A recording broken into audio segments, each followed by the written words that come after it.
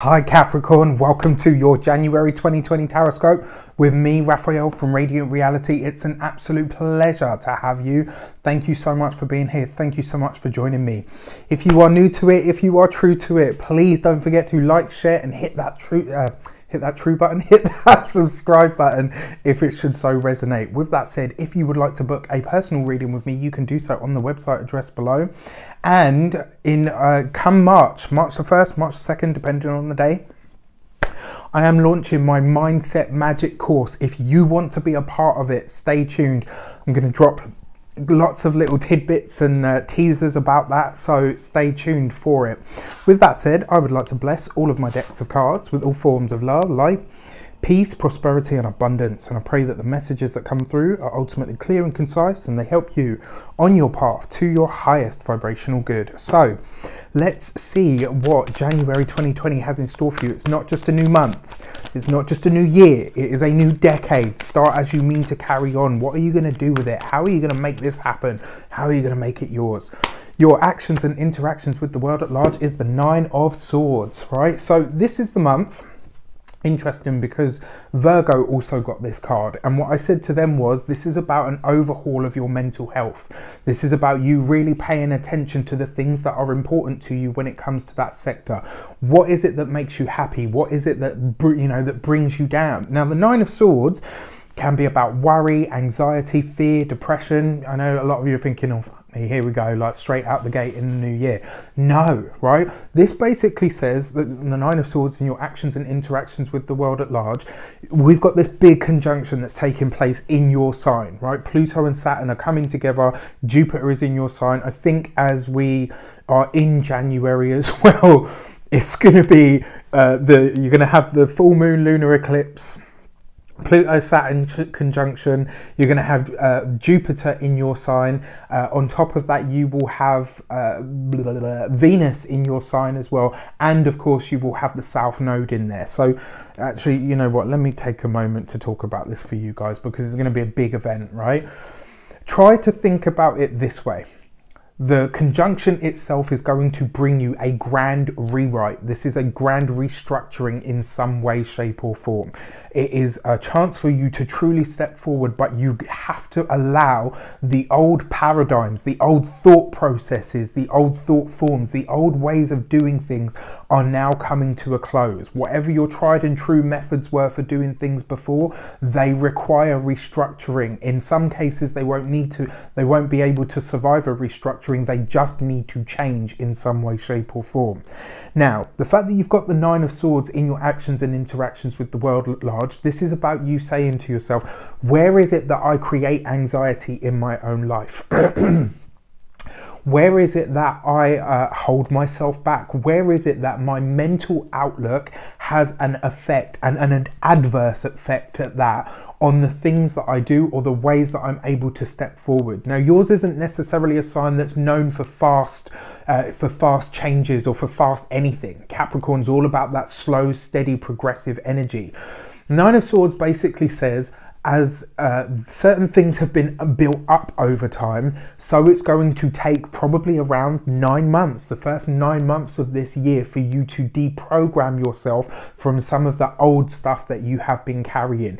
This is actually, in many ways, this is actually a blessing in disguise, because it means that you're doing the work. So you're applying that slow, steady, progressive Capricornian energy to changing your mind, to changing your mindset. No shameless plug for my course in March, of course. But yeah, this really is about an overhaul, but this is taking place in your mind.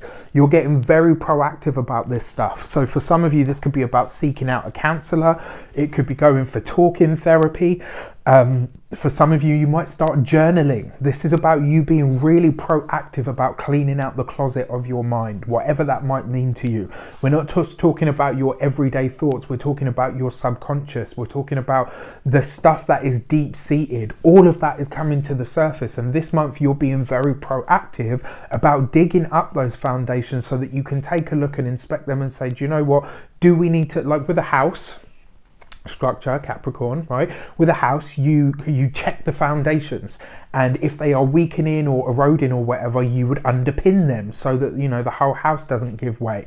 This is kind of that feeling. That's the feeling that I get from this, is you delving into the depths of your mind, into the depths of your psyche, into your subconscious, and saying, right, okay, what is it here that needs to come up? What is it that is not even up for review but up for elimination? What is it that needs to be removed now? Venus in your sign is kind of taking the edge off of this a bit, because she wants harmony, right? She's kind of taking the out of it. And then you've got Jupiter in there as well, who's offering almost like a protective guardian angel vibe. So yes, it's going to be an intense month for you. Yes, there will be a lot that comes up for you, but it can be a deeply, truly transformative time for you, providing you are able to do this, providing you're able to do the work, right? And let's face it, you guys are Capricorn, so hey. And the fact that you've got the South Node there as well, I mean, I ain't even going to front. I remember I had the South Node in Aquarius in 2017 going into 2018 coming into 2019. And I tell you, I mean, 2018 was a big year for me anyway, but yes, I remember that moment and I remember it well. So don't worry, you're going to be all right and you'll make it through. And the truth of it is as well, when you have the South Node move through your sign, it allows you to change something, and I'm talking about from the perspective of your sun here, you know, it allows you to change something about yourself, something about something about your inner soul changes, something about your inner world changes, something about your, you know, your soul's outlook comes up for, you know, not even comes up for review, but just changes, because you're able to let go of whatever your soul's baggage might be. Your money and materials this month, you got the Queen of Pentacles. You couldn't really ask for any more than that. Funnily enough, everything else might be intense, but your money and materials are going from strength to strength. The Queen of Pentacles always represents getting the most out of what you have. This could be that your job starts to pay more. It could be that you're in line for a promotion. It could be that you start a business. It could be that the business that you do own starts to generate more income, right? The Queen of Pentacles as an experience is always getting more out of what you already have. It's also about having the ideas and the inner resources to start to generate more money, to start to generate more funds and all of the rest of that stuff. When it comes to your physical health, the Queen of Pentacles, right? Look at this. This is about you looking at where your mind affects your body, how your thoughts are received by your body, your mind-body connection. In fact, your mind-body-soul connection could be very powerful this month. You could really start delving into that, and you could be really aware of this stuff. You know, you could be really, really aware of how your physical health is affected by your thoughts, how, and more importantly, you could become very aware of what in your who in your environment affects your thoughts for the and not for the better. You could be really sensitive to that this month, which is a good thing, because, you know, if you finally know what an irritant is, what is it that's irritating your skin, whatever it is that, you know, you would eliminate that stimulus, right? You take that thing out of the equation, irritation dies down. It really is that simple. And this month you could be privy to that kind of thing. You know, I mean, although I see the Queen of Pentacles more as Virgo energy, she is an earth sign female, right? So this would be a Taurus, a Capricorn, yourselves, or a Virgo, right? Even for you guys out there, this is an aspect or an archetype of your own energy. So your communications with the world at large, this month you have the Knight of Pentacles, right? So this is about determination. It's about you, really, for a lot of you, this is about you forging a path ahead, because it comes here next to that Queen of Pentacles. This really, for me, does feel like it's almost like you're now starting to talk about the things that you want to create. It's now that you're starting to talk about the things that you want to do, and you're really getting proactive about them, right? This is about you seeking out people that are experts, seeking out people that can help you make more money from your business, seeking out people that can help you figure out what's going on with your, you know, your physical health or your physical body.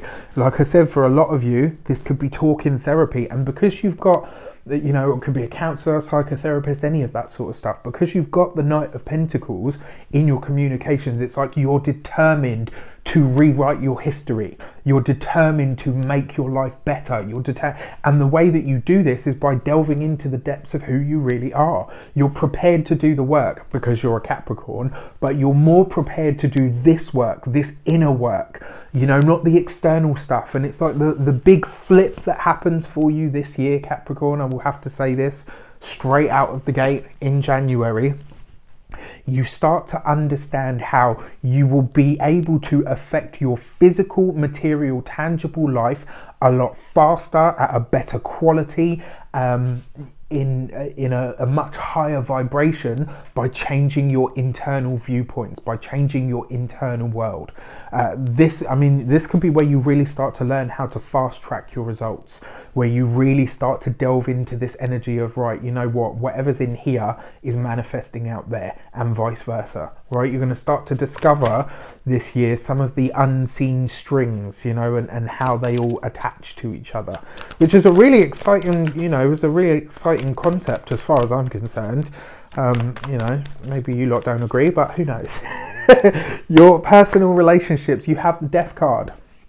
All right, so I'm just going to go in for it, and I have to say this because, and it's something that I really tried to, it's not that I tried to shy away from it, it's just I didn't really want to have to talk about this stuff, mostly because I have a lot of Capricorn people in my life, but I will have to say it. And you know, Pluto represents elimination. It's the ruler of Scorpio.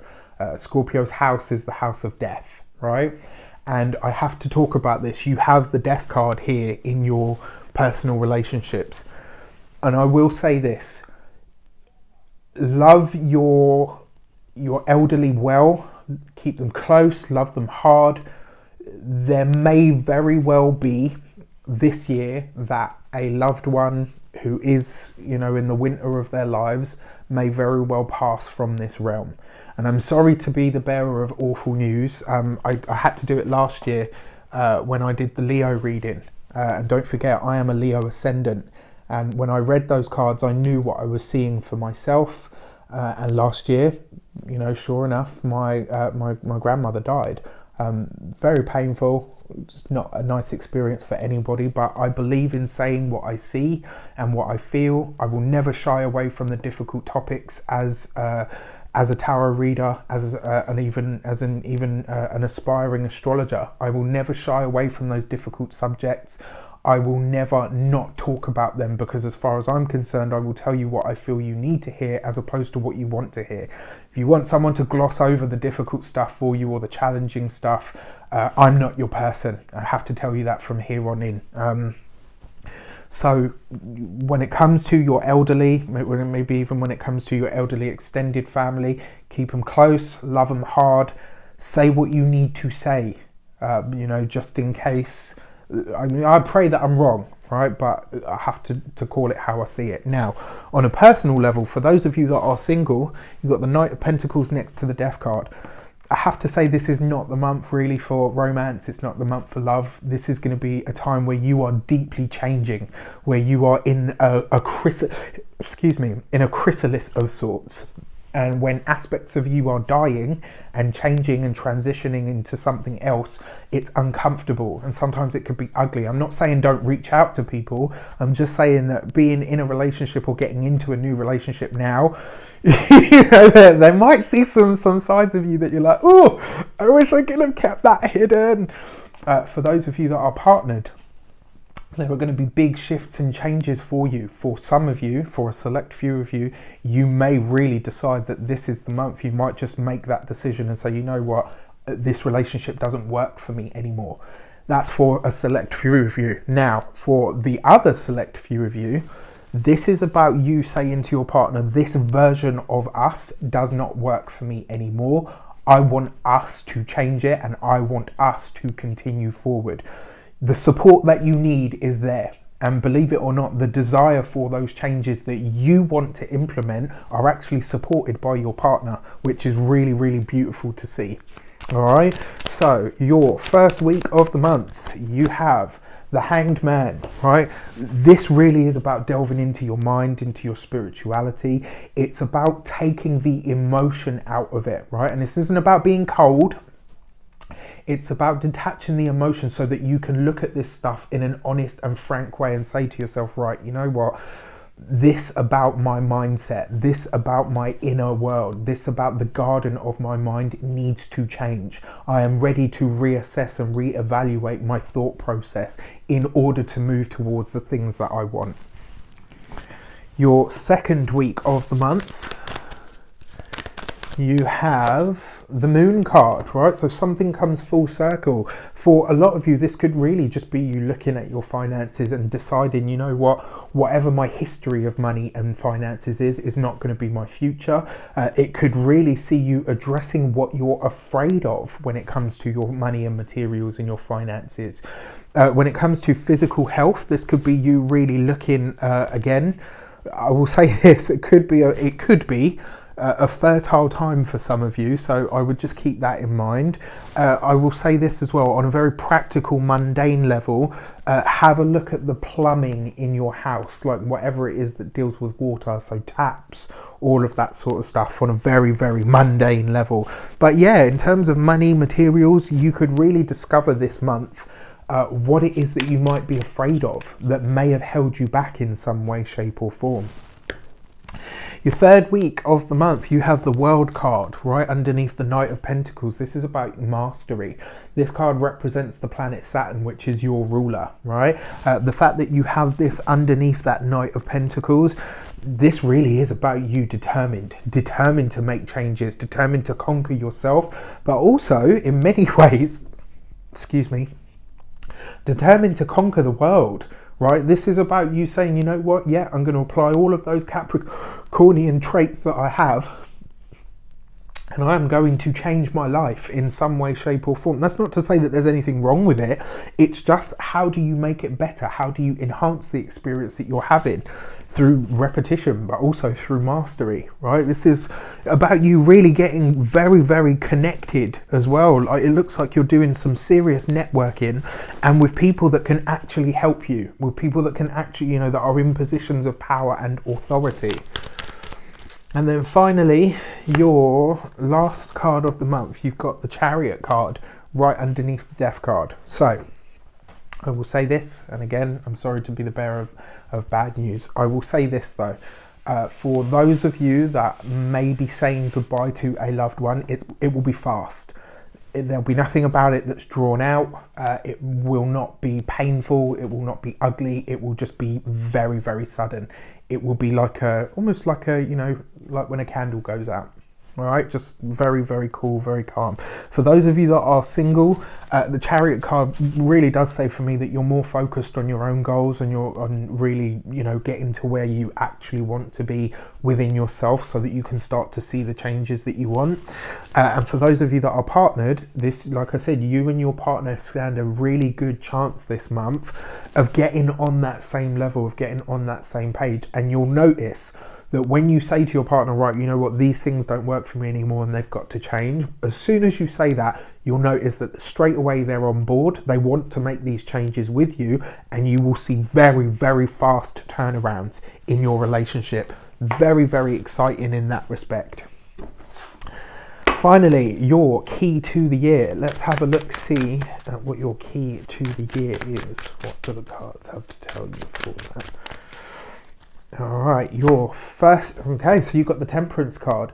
Trust that all is working out in divine timing in the way that it is supposed to. The Temperance card is a very spiritual card. It represents the sign of Sagittarius, and it asks you, oh, excuse me, and it asks you to surrender yourself to the way that things are, right? And more importantly, to do the work when it comes to your spiritual side, when it comes to your mental side.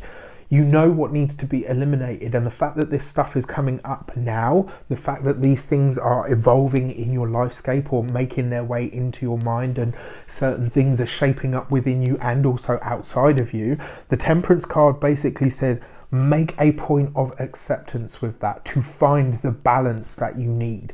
in the understanding and the wisdom that the universe knows exactly what it's doing, and it will bring you what and who you need in all of the right time. The other thing with the Temperance card, this is about finding the beauty in all situations, no matter how challenging they might be, no matter how intense it gets. This is to remind you, because some of the stuff that you're cleansing out here will be past stuff. And the thing is, sometimes we have a tendency to demonize the past. And yeah, even if but when you look back on it, even that challenging stuff, even the stuff that was ugly, even the stuff that you think, you know what, I could never forgive that, I could never get past it. Look at it, really look at it and ask yourself, what did it give you? What did it allow you to learn? What did it let you know about yourself, about your resilience, about everything in the world, in life? Remind yourself of how these things have grown you rather than how they've torn you down, right? Look for the beauty in all situations, in any situation. And for those select few of you, like I said, that might be facing that event, celebrate life rather than mourning death. All right, that's always the best way to go, because then that way you really truly get to keep somebody alive in your heart and in your mind. All right, so I wish you all an abundance of love, light, peace, prosperity, and abundance itself. Whatever this month brings you, remember you always get to choose your path. You know, you get to co-create your destiny. Those things that are outside of our remit for change, find ways that are kind and loving and celebratory to traverse those things. All right, I'll be there alongside all of you. I wish you an abundance of all of that good stuff. Take care, and I'll speak to you soon.